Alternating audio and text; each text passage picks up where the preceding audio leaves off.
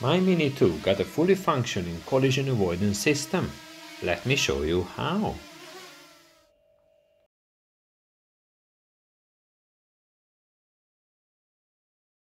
Hi guys, it's Oli here. I hope you are having a great day. In today's video I'm going to show how I made the collision avoidance system for my Mini 2.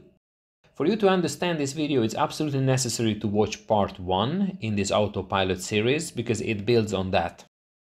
So these are the components I'm using.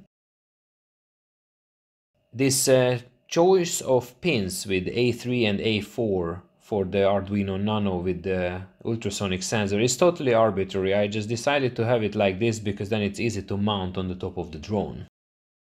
So in the schematics you will see that it is based off an Arduino Nano, an AC12 433 MHz serial radio link or transceiver to use a fancy word, and this HC-SR04 ultrasonic sensor. I decided to go with the ultrasonic because of its field of view. Maybe I should change, or I will change it later to some laser sensors, but we will see. So this is how I connected it to the Arduino Nano. The pin choice of A3 and A4 is totally arbitrary. It's just for easier mounting. Any general purpose input-output pin works just fine. And the AC12 module is connected to the serial port. It's a serial transceiver. Note the 500 microfarad capacitor connected to the supply and ground pins of the module. This is necessary for more reliable transmission on longer ranges.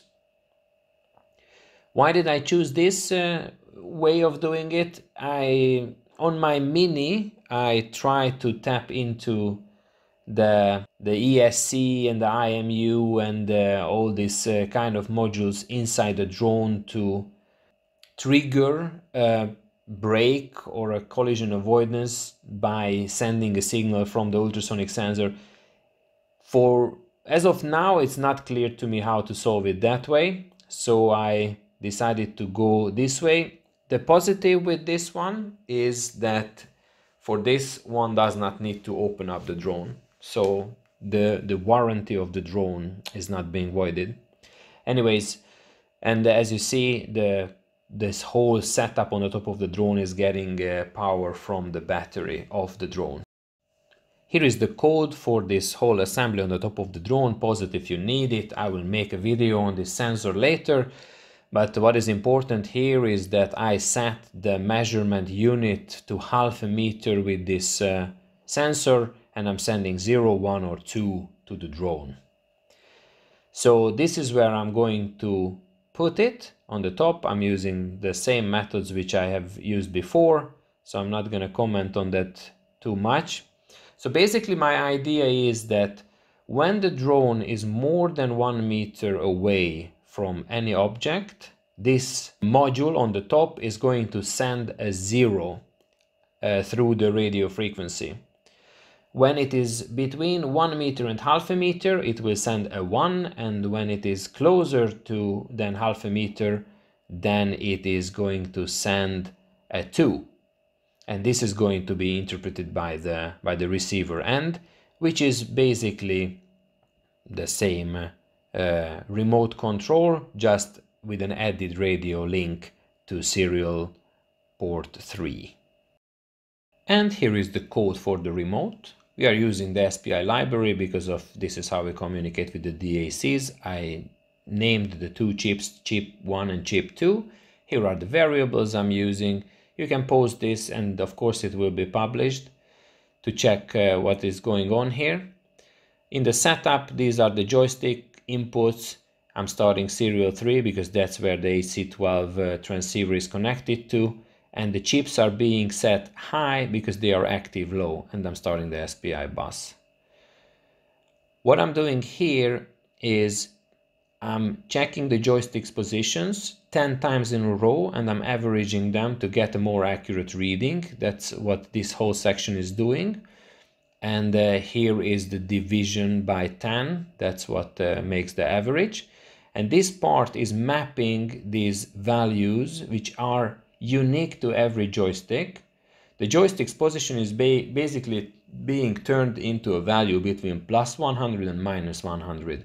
This is how the drone is being communicated the value to. This next part here is what looks for signal from the ultrasonic sensor. I'm going to explain that a little bit later.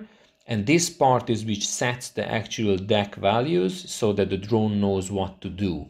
And this happens every 20 milliseconds, so it's basically 50 Hertz, which is fast enough in my opinion.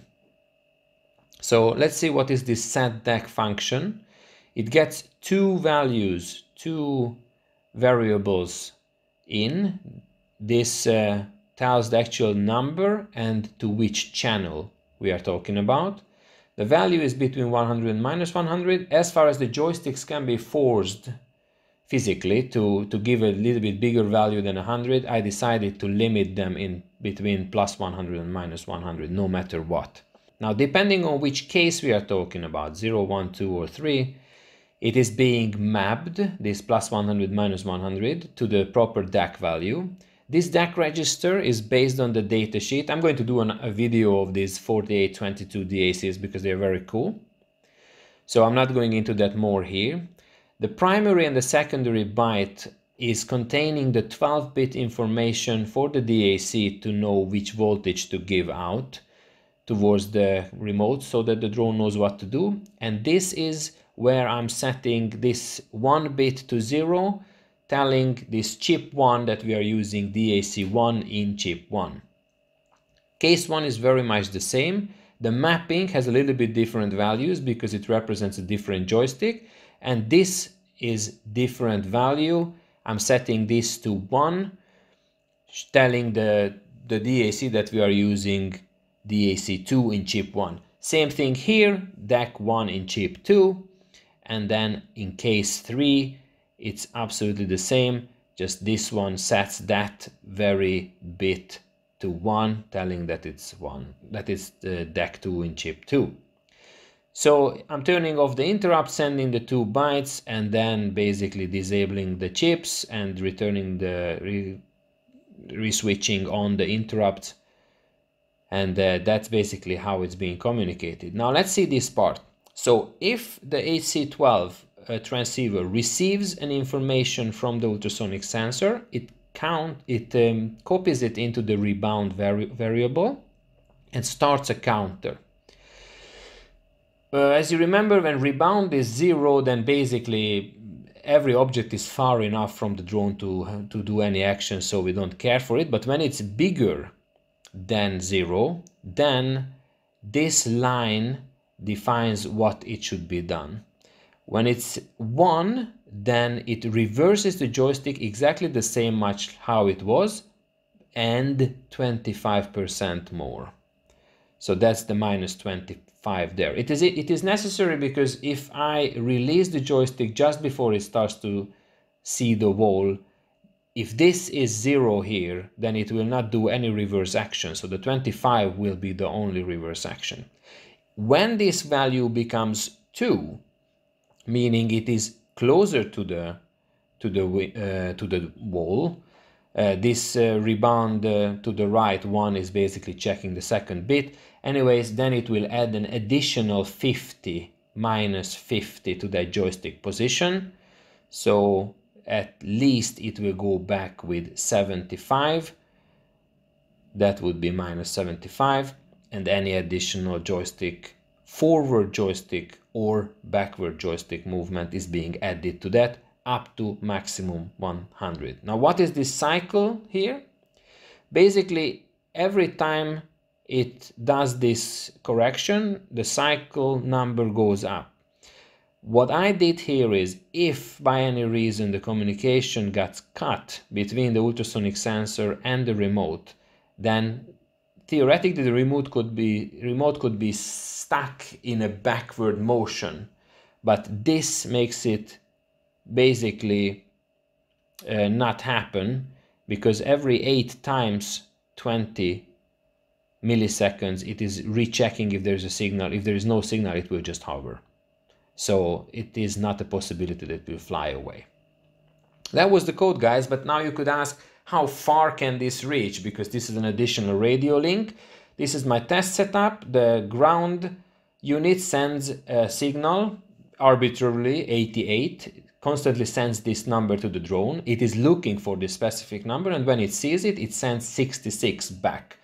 And when the ground unit gets 66, it will blink that LED. So this eliminates all the noise. So here's the code. You can pause it if you want. It just does what I said. And I went out to test it.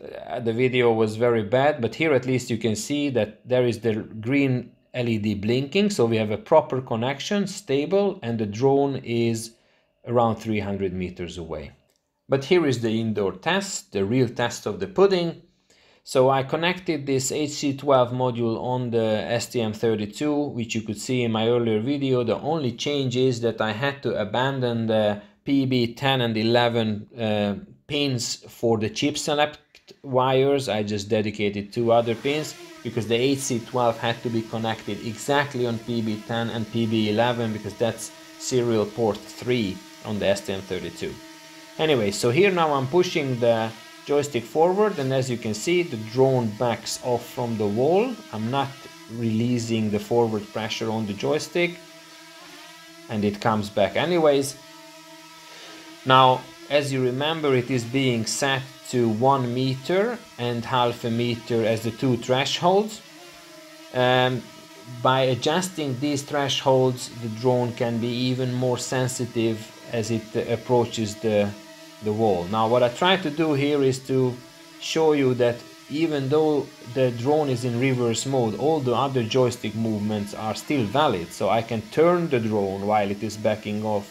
The only parameter which is being changed is this forward motion towards a backward motion. All the rest is exactly what I do on the joysticks.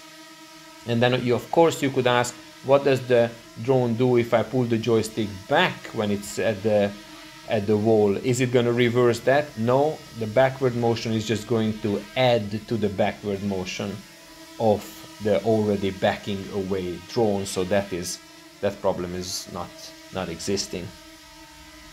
Now also note that when I'm getting close to the threshold limit, if I give basically a command to the drone to go forward, it will just go backwards. So when you're already close to an object, it is not possible to smash the drone into the wall.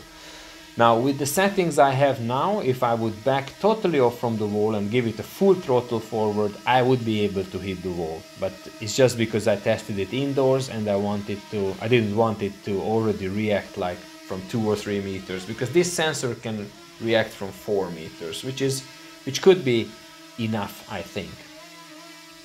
And then of course one more possibility could be to adjust the joystick so that the maximum forward motion is like 60%, but when it backs off, then it can do the 100%, thus even make it more safe. So here I'm on the limit, you see, and as I just try to push forward, it basically comes quite fast back because it's already at the limit.